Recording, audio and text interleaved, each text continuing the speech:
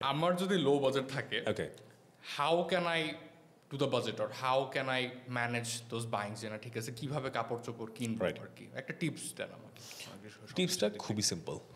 দেখেন, Gucci, Ralph Lauren, তারপরে জারা, এরা সবাই বাংলাদেশ থেকে প্রোডাক্ট বানিয়ে নিয়ে যায়, এটা কি আপনি জানেন? জানি।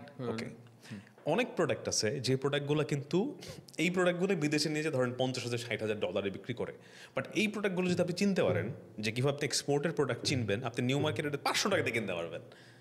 আসলেও exactly, you have to know. এখন ধরেন আপনি নিউ মার্কেটে যাবেন, এক্সপোর্টেড প্রোডাক্টের ক্ষেত্রে যেটা হয় যে ধরেন এটা কিন্তু খুব ভালো মানের প্রোডাক্ট, লাইক এগুলো কিন্তু আপনি আমেরিকাতে জারাতে গেলে জীবন আমি কিনতে মানে লেজিট আমি ওই প্রোডাক্টই পাবো। You're having the same product. Trust me, you're going to have the same product.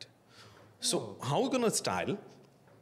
আপনি প্রথমে যাবেন, আপনাকে জানতে হবে এক্সপোর্টের প্রোডাক্ট কীভাবে চিনতে হয়। এক্সপোর্টের প্রোডাক্টের ক্ষেত্রে ধরেন যে একদম এক্সপোর্টের একটু ট্যাগ থাকবে, নাও থাকতে পারে, ট্যাগ কাটা থাকতে পারে। ফিনিশিং দেখলে আপনি বুঝতে পারবেন এখানে কোনো সুতা মোতা কিচ্ছু থাকবে না, একদম প্লেন থাকবে, সুন্দর থাকবে। এখন ধরেন আপনি $600 একটা শার্ট কিনছেন, $300 শার্ট কিনছেন, আপনার একটা জিন্স কিনতে হবে, রাইট? আপনি নিউ মার্কেটে গেলে এক্সপোর্টের জিন্স $600 ইজিলি পাবেন, আরও কম দামাদামি করতে পারলে আরও কম দামে পাবেন। এখন আপনাকে যেটা করতে হবে, আপনাকে এটা ফিটিং করে নিতে হবে। কীভাবে ফিটিং করাবেন? ধরেন আপনার যে জামা কাপড়গুলো আছে যেগুলো সব থেকে বেস্ট ফিট মনে হয় আপনার বডিতে, সেটা আপনি নিয়ে দৌড় যেটা বলবেন, মামা এই শার্টটা আমার সব থেকে বেস্ট ফিট, এইটার মতো করে আমাকে ফিটিংস করায় দাও। এই প্যান্ট বেস্ট ফিট, এটার মতো করে ফিটিংস করায় দাও, ডান। আপনি $1,000 দিয়ে টোটাল মিলে একদম you look super class. Exactly, $50,000 আপনি জিনিস কিনতে পারছেন, and you look super good. Trust me, this is the simple way you can style, and it doesn't mean that you have to spend lots of money by doing all that kind of staff. So this is the simple way, and আপনাকে দেখতে অনেক ভালো লাগবে।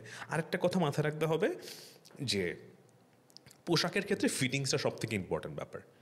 So আপনি যদি পোশাকটা আপনার body অনুযায়ী একটু ফিটিংস করে নিতে পারেন, চাপায় নিতে পারেন, দর্জিতে $50-100 দিয়ে, ভাই আপনি লাইক কোটি টাকা বলছেন, তাও আবার মানে $1,000 দিয়ে। $1,000 দিয়ে। আমি একটা ভিডিও বানাইছিলাম, বুঝছেন, নিউ মার্কেট থেকে কীভাবে অরিজিনাল প্যান্ট কিনবেন, জিন্সের, মানে কী বলে নিউ মার্কেটে এক্সপোর্টের প্যান্ট কীভাবে কিনবেন। ভিডিওটা আমি ভাই $500 দিয়ে প্যান্ট কিনছিলাম, তারপর $600 দিয়ে প্যান্ট কিনছিলাম অরিজিনাল এক্সপোর্ট। মানুষ আমাকে বলে, ভাই আপনি বেশি দাম দিয়ে প্যান্ট কিনছেন, আপনি দামাদামি করতে পারেন না। ভাই আমি কত দাম দিয়ে কিনবো? মানে এর চেয়ে কম আমার মনে হয় না যে মানুষ বলে, ভাই আমি $300-400 দিয়ে এক্সপোর্টের মাল কিনতে পারি। আমি কই, ভাই হাউ?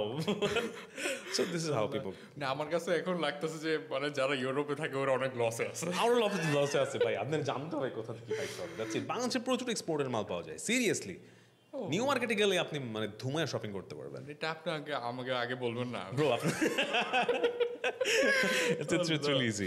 মানে দ্যাটস এ গ্রেট টিপ। মানে যারা বাজেটের মধ্যে আছে, যেমন মানে আমার তো I don't want to spend like thousands of money মানে অন ফ্যাশন, যেটা সত্যি কথা, বাট মানে this is a great tip for me actually, যে না ঠিক আছে আমি নিউ মার্কেট এক্সপোর্টের খুশি করে দিলেন আমরা। আপনাকে জাস্ট দু একটা জানতে হবে যে কিভাবে আপনি এটা পাবেন, মানে কিছু কি পয়েন্টস থাকে যে কোনো সুতা মোতা থাকবে না, তারপরে সামটাইমস আপনার পারফেক্টলি ফিটিং নাও হতে পারে, বিকজ এশিয়া ইউরোপের মানুষের তো হ্যাভি হয়, ওইখানে আপনি ফিটিংস করাই নিলেন। আর হচ্ছে ট্যাগ থাকে, প্রত্যেকটা ব্র্যান্ডের এক একটা ট্যাগ থাকে, ট্যাগগুলো কেটে দেয়, কারণ ব্র্যান্ড চায় না যে ওদের মালগুলো বাইরে আসে, রাইট? সো এই জিনিসগুলো খেয়াল করলে এক্সপোর্টের মাল কিনতে পারবেন ইজিলি।